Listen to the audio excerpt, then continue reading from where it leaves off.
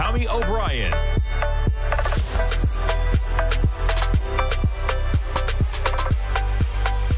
Good morning, everybody. I'm Tommy O'Brien coming to you live from TFNN, 8:30 a.m. Thursday morning. Markets going in both directions. Right now, we're in the red. You get the Dow futures off 164 points, trading 24,402. S&P negative by 17, trading at 29.23. NASDAQ futures negative by 6 points, trading at 9,029. As we speak, awaiting the weekly jobless claims number. That number going to hit 3.8 million. Gotta love the Tigers Den, folks. They got that information in there before I could find it anywhere else.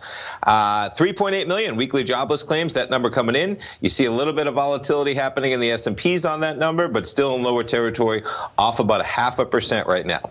Jumping over to the commodities, gold contract up about $12 at $17.26. Gold had made a high at about $3.45 this morning of $17.37. Oil contract catching a bit as well. Check out that acceleration, $17.29. Up from a low of $10.07 just early Tuesday. I mean, you're talking about, that's basically 5 in the morning on Tuesday.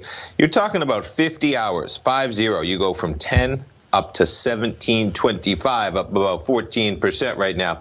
You know what I didn't cover yesterday, which I meant to cover, was Bitcoin's run on the program. Check that out. Bitcoin from 7,800 up to 9,500, and that is at about 2 in the morning. You dip down to 6 in the morning, to all the way down to about 8,800. So moves there in Bitcoin. And jumping back to the other charts, we'll start things off. We'll start it off with the indices. Dow 30 making it to a high of 24,784. Pretty muted response on that jobless claims number. The market basically, I guess, expecting 3.84, pretty much in line. We've now hit over 30 million over the last 6 weeks for weekly jobless claims. Why not? We'll pull that headline over. There it is. 30 million over the last 6 weeks. Weekly jobless claims were expected to hit 3.5, so we come in at 3.84, pretty close to that number, all things considered.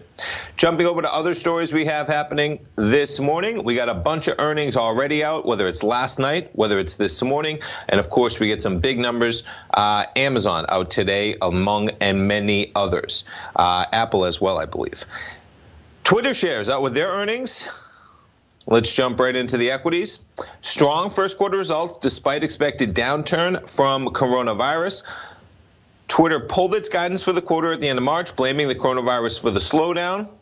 Getting into the numbers, earnings per share 11 cents, revenue $808 million. Wall Street had been anticipating earnings per share of 10 cents on $776 million.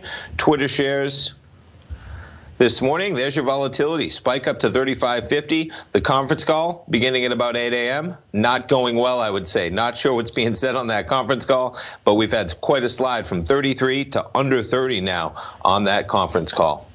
Other news, how about last night? We had Facebook out with their numbers. Soars after reporting stability in ad revenue after fall in March. Boy, these tech companies pretty much knocking it out of the park so far. The company's revenue came in at $17.74 billion, up nearly 18% from $15 billion a year ago. I mean, remarkable, right? It counts 2.99 billion monthly users across its family of apps compared to 2.89 billion. I bet Zuckerberg wanted a 3 there, but I bet they'll get there next quarter regardless. Facebook shares, there's your action on that news. How about the spike last night from 195 to 217? We're at about 209.89. Of course, jumping around Google, you had quite the acceleration on their earnings last night. Amazon catching a bid this morning from 23.72. We're bidding 24.22 by 24.24 right now on the price of Amazon. Other news items for earnings. How about Elon Musk continuing to make a name for himself? Went on an quote-unquote expletive-laced rant during the Tesla earnings call, talking about the stay-at-home orders as fascist. I was seeing some of these quotes. There's your quote there. Forcibly imprisoning people in their homes against their constitutional rights, but that's my opinion, and breaking people's freedoms in ways that are horrible. Well, that's his opinion. That was the Tesla earnings call. Regardless of that sideshow going on, Tesla delivering in a big way. From 800, we're at about 863 right now. You made it all the way up to 886 on the Tesla numbers last night. Let's see if they have the actual numbers in here. So here's the bummer, right? He goes on this expletive-laced rant. I pull up an article, and they don't even talk about what Tesla actually did. Why is he taking away from great numbers that they had? It's a bummer. He continues that sideshow.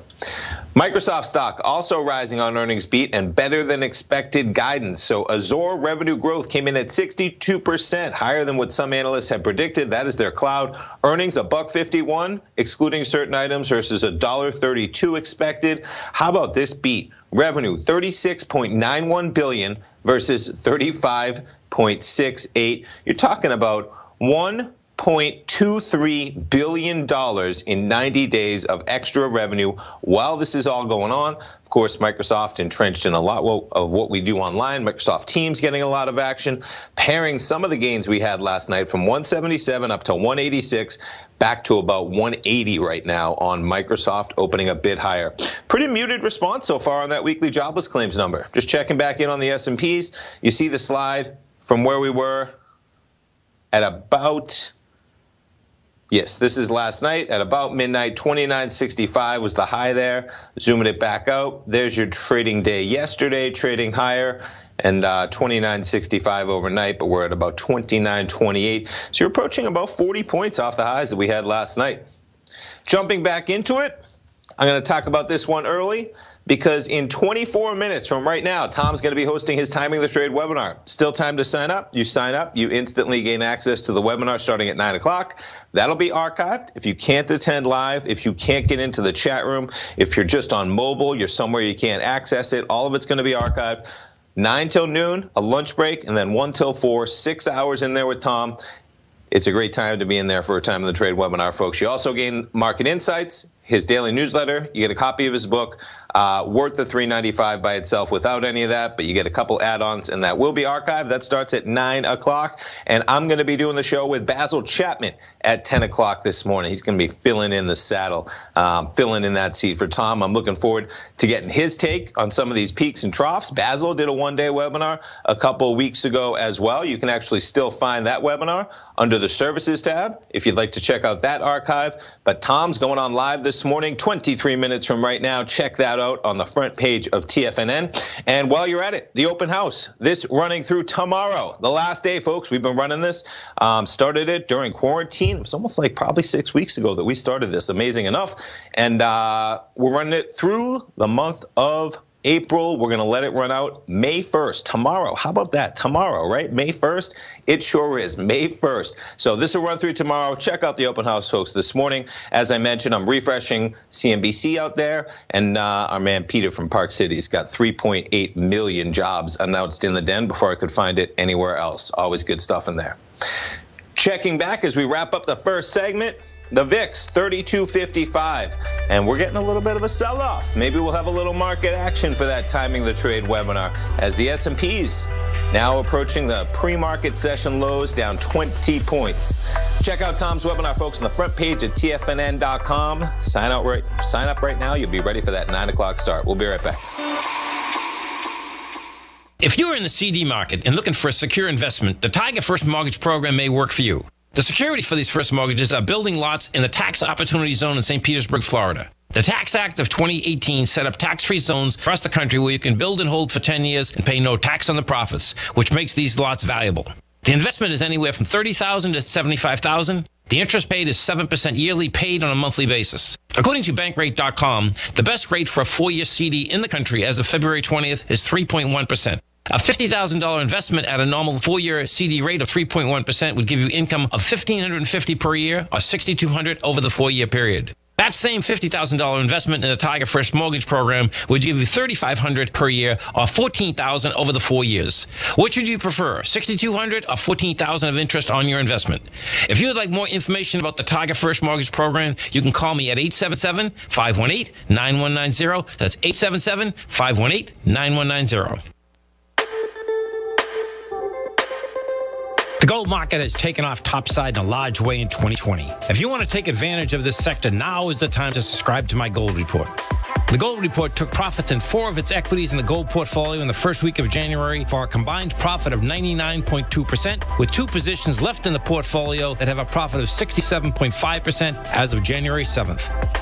The Gold Report is a comprehensive look at the metals sector as well as the markets that move gold, which is the currency and bond markets. New subscribers get a 30-day money-back guarantee, so you have nothing to lose. Every Monday morning, I publish the Gold Report with coverage of gold, silver, bonds, the XAU, HUI, GDX, as well as more than 30 different mining equities. To see for yourself the types of profitable trades that are recommended within the Gold Report, sign up now by visiting TFNN.com. Don't miss out on the next great gold trade. Sign up today.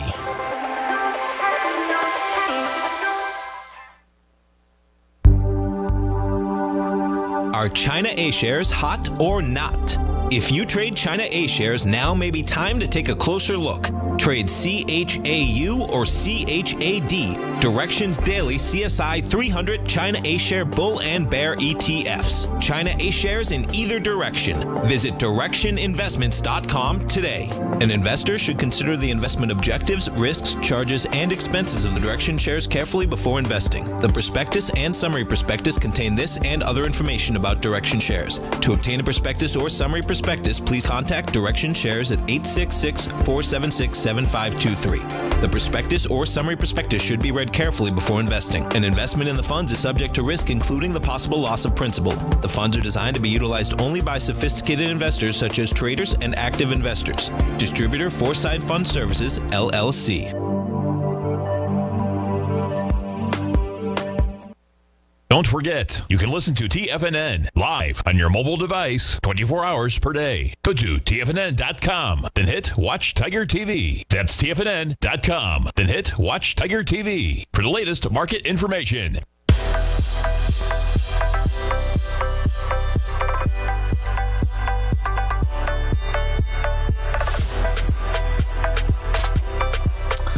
Welcome back, folks. S&P slipping a bit, now at 29.18. We're now at pre-market session lows. You see a little bit of a sell-off. Since 8:35, we've dropped about 12 points in those S&Ps. The Dow now off about 208, trading 24,359.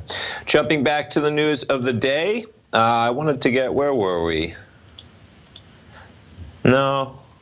I was looking at, this might be the best month for the markets. I had something. There we go. So stock surged on Wednesday. The S&P 500 is up more than 13% for the month. Now, we just went over it. This is the last trading day of the month right now, tomorrow, May 1st. S&P is up more than 13% for the month and on track for its biggest one-month gain since 1974. Dow's up 12% in April, which would be its best month since 1987. Red on the board, though, the month is not over just yet. We got a lot to go, too, in terms of earnings. So we do get Amazon and Apple after the bell today. Jumping into other stocks with action, McDonald's earnings falling 17% as coronavirus leads to restaurant closures, plunging sales. So even with the drive-thrus packed, McDonald's not keeping up with where they were. McDonald's said in early April that same-store sales fell 3.4% during the first 3 months of the year. The company's earnings fell 17%, withdrew its 2020 outlook and long-term forecast issued just in February. Earnings per share, $1.47, $1.47. Revenue, $4.71 billion. Net sales dropped 6% to that $4.71 billion. So McDonald's down a bit on that news this morning. I was looking at them earlier. You were up to about 190 on that number. Now the conference call just beginning at 8:30 when I came on the air, but you got McDonald's down about $4 from 187 to 183 right now on that news. What else we have happening? Jumping over to other equities, Zoom I wanted to talk about for a moment. So they chose Oracle as their cloud provider, and Microsoft and Google not winning that contract, and not surprising, folks. When you think about the deal, made more sense Wednesday after cloud infrastructure providers Google and Microsoft made it clear that they're going after Zoom's core business. Reason why I want to talk about this, be very careful with this company, Zoom. They might be around for a while. The world has definitely changed on a longer-term basis. We're going to be communicating, whether it's Microsoft Teams, whether it's Google Duo. I don't even know what Google must have a Hangout, right? I think they wrapped that one up. But just the run, though, that we had from where this began, you could say, in February, at a price point of 77. You made to 181, and the volatility here, they have to convert people from free accounts to paid accounts to make money, number one, or they have to start dealing with businesses that will pay them for their services, and they have to do that in the face of competing with Facebook, Google, Microsoft, Apple, Amazon. Why not, right? Tough sector to be in, especially when you have to live up to the growth that your stock just doubled in a period of 3 months. Be interesting to see how that all shakes out for Zoom. Macy's, they're going to be having all of their stores opened in 6 weeks. It expects to have its roughly 775 stores reopened in 6 weeks should COVID-19 infection rates taper off and local governments allow retailers to proceed. All the Macy's stores have been shut down since March 19th, going on almost 6 weeks. Macy's shares, and in Florida, not sure I agree with it or not, but we're going to start opening back up on Monday. Retailers are going to be allowed to be open with 25% capacity. Restaurants, similar fashion, I believe. Not yet opened, talking about movie theaters, nail salons of those sorts, but 20, I guess that's a phase one. So you can see how Macy's, if we're already starting over the period of the next 6 weeks, but Macy's shares flat so far, but quite the drop off recently. From, you're talking about $18 at the beginning of the year, we hit $4.38. We're currently trading at $6.07 for Macy's. Other news, Comcast posts dramatic drop in Q1 profit despite cable and broadband bumps amid coronavirus stay at home. $2.1 billion for Comcast in net income for the first quarter. That's roughly 40% lower than the first quarter last year when they earned $3.5 billion. Revenue jumped 4.5% year over year, helped by a 52% surge specifically in wireless revenue. The company's filmed entertainment revenue fell 22.5% year over year, and theme park revenue fell 31.9%. You know, Disney out with their earnings next week. Revenue from theme parks, non-existent for the last 7 weeks, at least, probably 6 weeks. CMCSA, we're going to open a little bit lower, but you see the dive from 47 to 31, back to 39, and this morning for a shorter time frame, we're trading down a bit. You got to pop on that news. We have the conference call beginning at 8:30. This is a 15-minute bar, and we're trading lower on that conference call number. We're now bidding 38.21 by 38.50. Other action out there, stocks making moves. Kraft Heinz reported quarterly profit 58 cents a share, 3 cents above estimates. Revenue also topping expectations. Organic sales rose 6.2%. Kraft Heinz benefited from the increased consumer demand related to the COVID-19 pandemic. There's your volatility, opening about 60 cents higher at 31.15 from 30.53. Cigna with their earnings, $4.69 a share. They were looking for $4.35. Revenue also above forecast. Cigna, CI as their shares, trading a bit higher from 195 up to 203, right now at 199. We covered Microsoft, covered Facebook, we covered Tesla's rant. We did not cover their profits yet, though, as I mentioned. So to get into the numbers, there's Tesla. Earnings per share, $1.24. Revenue, $5.99. The market was expecting an adjusted loss of 36 cents a share. How about that? However, estimates varied widely, and comparing Tesla's actual results with estimates isn't straightforward, given the difficulty of what's going on with the coronavirus. Company reported GAAP profit during the first quarter of 16 million. Pulling up Tesla again, quite a pop they got of like $60, $80. Yeah, we're at $8.55, up about $55, but trailing off a bit, as you can see from that. When the conference call began, things have tapered a bit, but still quite a performance for Tesla in the last 90 days. What else we have happening? What kind of headlines I got up here? Qualcomm beating estimates by 10 cents a share with quarterly profit of 88 cents a share. Revenue beat consensus as well. QCOM, those shares so far, after their numbers last night, spiked to 83.01. Right now, you're trading at about 79.40, up about 40 cents, pairing a lot of those gains last night that we did have there. eBay out with their numbers, 77 cents a share, 5 cents above estimates.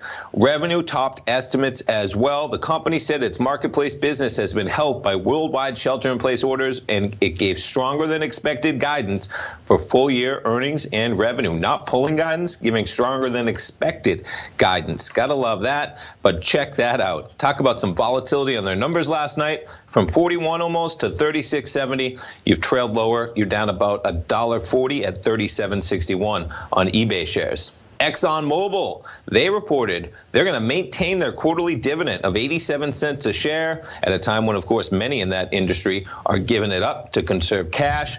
Royal Dutch Shell, they did just that, slashing their dividend by 2/3. Exxon, we just talked about oil, just went from $10 to $17 this month. You see the acceleration up to 49. We're going to open just a bit in the positive for Exxon shares so far this morning at 47.71. Checking in on two of the companies with earnings after the bell. Amazon shares up a bit, $30 so dollars, $40 almost at 24.10, getting a little bit of a pop this morning. And Apple shares as well, $289 right now from $287. We're up to $293.50 as we get both of those numbers after the bell. Stay tuned. The best at everything you do in life. It's the most common trait that we tigers and tigresses share. If you're looking to become the best of the best when it comes to managing your money, let me teach you to do what most wealth managers tell you can't be done, which is how to time the markets. I'm Steve Rhodes, author of Mastering Probability, and for the last 12 months, Timer Digest has been tracking my newsletter signals, which have earned me the ranking as their #1 market timer in the nation for the S&P 500 for the last 12, 6, and 3 months. Timer Digest also ranks me as the #1 market timer for gold as well. The fact is, markets can be timed, and I'll teach you the exact set of tools that I use that has transformed me into one of the best at what I do. Sign up for Mastering Probability today by clicking on the newsletter tab on the homepage of TFNN.com and get immediate access to workshops where I take you step by step how to use an extraordinary set of tools as well as provide great market calls too. Sign up today. If you haven't checked out the newsletters page of TFNN.com, what are you waiting for? All of the TFNN newsletters are informative, up-to-date, affordable, and a must-have for every trader looking to gain a competitive informational edge in today's markets. TFNN newsletters cover every aspect of the markets to offer you the very latest in market news. Plus, new subscribers get to test drive our newsletters risk-free for 30 days. From all aspects of the markets, including stocks, bonds, metals, commodities, and tech, there's a newsletter to fit your needs exclusively from TFNN. Stay informed each day you trade and get that competitive edge that will help you stay ahead of the game. Visit our newsletters page by going to TFNN.com and click the newsletters button near the top of the page. TFNN.com, educating investors.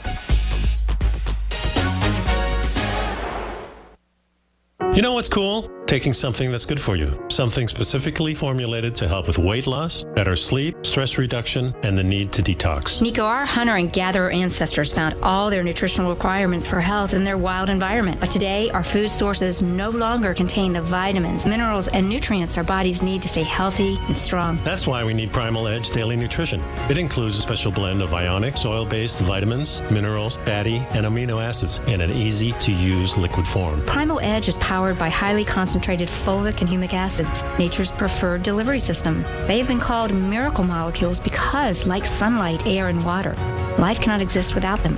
That's right, Paige. They ensure we receive all the nutrition we need to be healthy and thrive. We take it every morning. Primal Edge, formulated and approved by Nico and Paige of Living a Primal Lifestyle. Buy it today for just $89. Click on the Primal Edge banner on the front page of TFNN.com. Don't forget, you can listen to TFNN live on your mobile device 24 hours per day. Go to TFNN.com, then hit Watch Tiger TV. That's TFNN.com, then hit Watch Tiger TV for the latest market information.